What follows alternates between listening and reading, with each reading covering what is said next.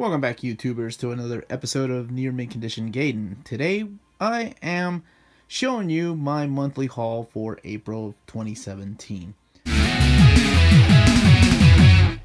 As you can tell, I got a little carried away. Like most of us, we've been waiting on a few of these to show up. So, let me first talk about some of these.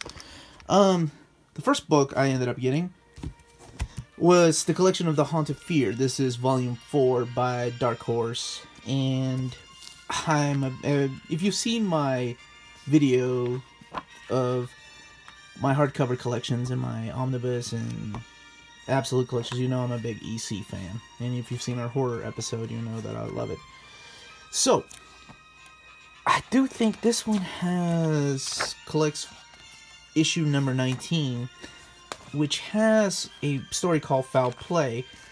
And Foul Play was one of the stories that they took for the Seduction of the Innocent books, which cost, yeah, there it is, which cost the book burnings, the comic book burnings, and EC to go under, and the comic code. So, I've been waiting to read this story for a long time. I know that it just shows a graphic, dismembered body. It's why they decided to put it in that book. So let's dive into a couple of these. That was the one that I wanted to talk about. I ended up breaking down and getting some used books. The Thanos Redemption, which I've been wanting to read for a while. And both of these right here by Roger Stern, the Absolute Vision, Volume 1 and 2, because I get tired of waiting on the Epic or Omnibus, so I can't wait to dive into that again. It's been a few years since I've read those. Next up, I wanted to try some of the Boom Power Rangers. I've read some of the issues, so I wanted to try the little miniseries, and then a couple of the issues that I missed.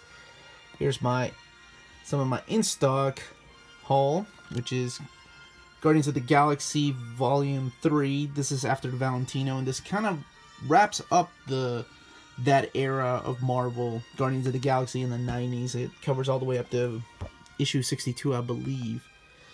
Yeah, this one's 51 to 62 in the annual. The one I've been really looking forward to, Mark Waid Volume 2 Flash.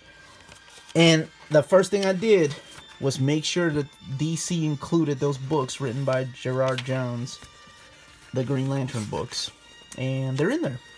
So I know they've canceled a couple of the Green Lantern books, but I'm glad to see that they kept them in here for the storyline. So now, another book that I bought that I have the original trade paperback of is Legacy. What I didn't know is that they're splitting it up into 2 volumes. This is volume 1. So I guess and honestly, this has just Legacy Part 1. It ends with the cliffhanger. So I assume that volume 2 will have Part 2 and so on. So one of my favorite covers of all time by Mike Zeck, Captain America Epic Collection. I believe this is from Captain America Annual number 8, if I'm not mistaken. And it's got the Scourge storyline, which, if you were reading Marvel at the time, there was a character that was going around killing villains, and it was kind of left for open interpretation. I don't know. But it was really fun. Yeah, that is the cover to number 8, but recolored. I love that cover. The complete phonogram image, hardcover edition. It's the Gillen and McKelvey collection. I've been wanting to read it because I was a big fan of their Journey into Mystery and Young Avengers, so people have been telling me to read this book for a while, so excited to dive into that. Also, of course, I have to get the Brubaker hardcover of Velvet. And it's amazing. I've read this before when it was coming out on issues. And it's amazing how much Steve Epting's art has changed over the years. I knew Steve Epting from his run on Avengers and then X Factor. But you can, even though it's changed, you can kind of still see that Joe Kubert art school faces, which I think is phenomenal. I'm a big Epting fan ever since he came back and started doing Captain America. I decided to pick up the first volume of All-Star Batman, the hardcover. It is oversized. No, I'm sorry, it's not oversized, sadly. I thought it was going to be oversized. The Clone Conspiracy, which is a freaking mess, the way that they have the story laid out. So, in here, to give you a quick timeline of their suggested reading order. This is not the way that the book is printed, however. The book is printed with Amazing Spider-Man number 19, yeah. And then continuing to Clone Conspiracy 1, 2, 3, 4, and 5, all in that order. And the rest of the books are in the back of the book, which makes absolutely no sense. I think the Free Comic Book Day one was even towards the end. And the finale of the Cosmic Saga that we've been waiting to get in hardcover, The Road to War of the Kings. No, they were coming out in different order, but it's finally here. So I'm so happy that Marvel decided to give us all these wonderful stories in omnibus format, and they're all here for our enjoyment. This does include the Deadly Genesis. There you have it, the table of contents. The Nova issues, the Guardians of the Galaxy, Silent War, and Son of M miniseries, and then, yeah, the Secret Invasion of Humans. All leading up to the War of the Kings. Great storyline. Now, a book I want to push is this Volume 1 of Young Justice. This is Peter David's Volume 1. And it is just a really fun book of 90s young superhero action. Robin, Superboy, Impulse.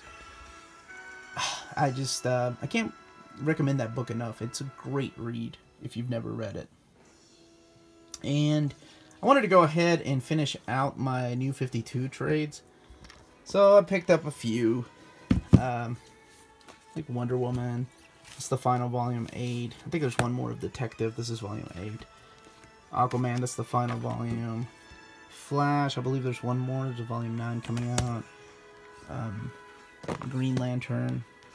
And the thing that kind of stinks is I'm kind of double dipping because all of these final volumes, 8 and 9, also include like the Rebirth issue 1, which I don't need that, but whatever. I'm okay with it.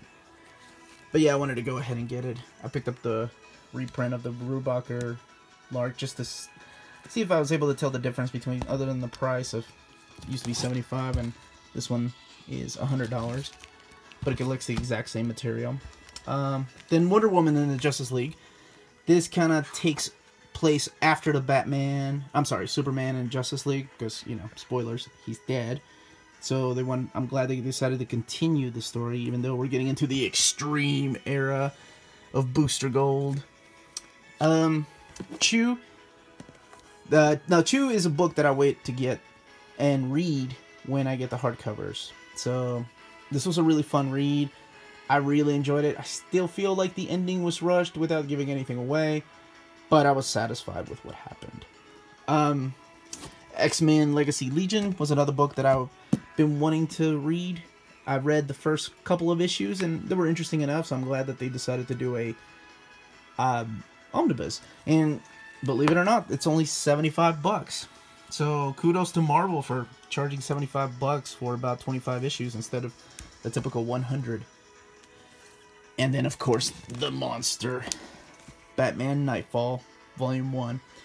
From the size of this, maybe there might be 3 volumes of Nightfall. I guess we'll see. Now, the one thing I have to give props to DC. They actually included a lot of those backup issues that were not included in any of the previous collections. I think they go back all the way to Batman 484. Yeah, there it is. 484. And then the Detective Comics 654. So from then on, that's a pretty good, solid run. It's got a nice introduction. Chuck Dixon, Doug Mahnke.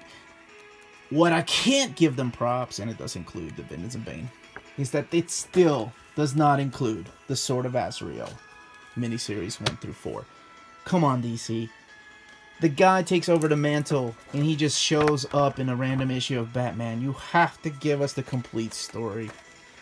How many times do we have to do this? Yes, I know we have a new trade paperback, and I know we have a new set of trade paperbacks collecting his ongoing series, but the least you could have done is stick 4 issues into this massive hardcover with nice artwork by Kelly Jones, by the way. So, it's been a few years since I've read this, so I can't wait to dive back into it. It was a really fun book as it was coming out, and I can't wait to read it again. And last but not least, I know it's not comic book, but it is comic book related, is this beauty right here. Femme Loki. And went ahead and cracked it open. I haven't opened her out of the case yet. But I do collect the By Shoujo figures from this set. Let's see if I can get it right there. That was full.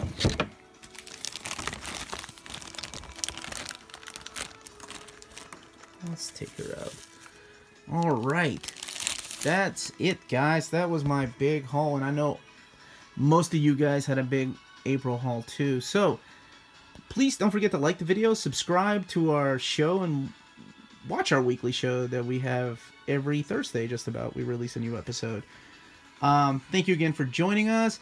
Don't forget that I'm also giving away the Guardians of the Galaxy Omnibus. And this one right here. Yeah. So watch episode 48 to find out how you can win it. There is one more thing I forgot to do. I gotta put this thing where she belongs. There you go. Now, welcome home, Femme Loki. Thank you guys again for watching.